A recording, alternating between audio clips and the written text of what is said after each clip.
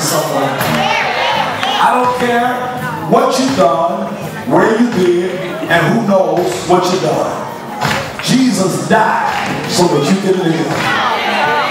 And when you accept his love in your life, there is therefore no condemnation. Hallelujah. He paid a price he did not owe. Just grab the person's hand next to you.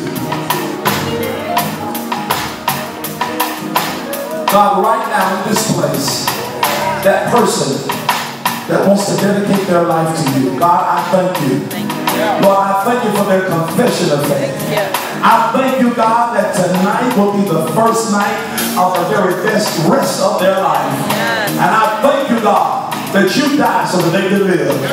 You rose so that they could have power. And right now, I thank you, God, for their acceptance of your love in their life. God, even as we leave this place tonight, we thank you for traveling mercies.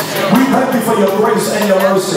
We thank you for every gift, God, that has had the courage to stand on this platform before your people and exhibit their praise. God, as we leave this place, thank you for traveling mercies. We thank you for this holiday season. We understand, Jesus, you are the reason for this season. And we thank you for the perfect gift. In Jesus' name, amen and amen. We love you. If you're interested in taking the course, there's some people in the foyer. And also, brothers